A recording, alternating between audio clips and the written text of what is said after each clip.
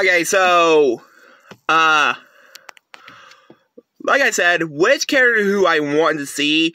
Now, if y'all remember about a few days ago, I made a prediction, part 2 video on who I want to see for DLC on, well, as DLC for Mortal Kombat 12. Well, I just thought of this, like, yesterday after my unboxing video. Springtrap from Five Nights at Freddy's 3. Now, yes, a lot of people was spreading rumors around, like, during quarantine about 3 years ago. Around, like, 2020. Which, some people say that Five Nights at Freddy's was, like, Dead by Daylight was supposed to do a crossover with Five Nights at Freddy's. But it never ended up happening, because we only got, like, characters from Silent Hill, Resident Evil, Stranger Things in that game, which hopefully if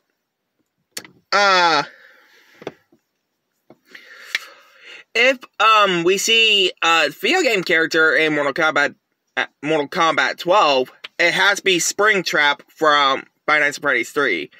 Which, fun fact of this, did you guys know my friend Selena does not like Five Nights at Freddy's 3 because she thinks it's just too complicated. I don't see how complicated it is, because it's just like a security room that's green in the background.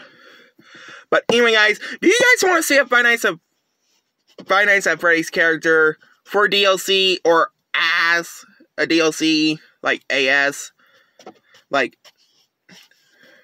DLC potential? Which character who you like to see in the game in Mortal Kombat 12? Let me know down in the comments below, and I hope you guys like, comment, subscribe. To the moon. Nah, I'm kidding. I ain't gonna go up to the moon. Well, there's no Wi-Fi up there. But still, like, comment, subscribe.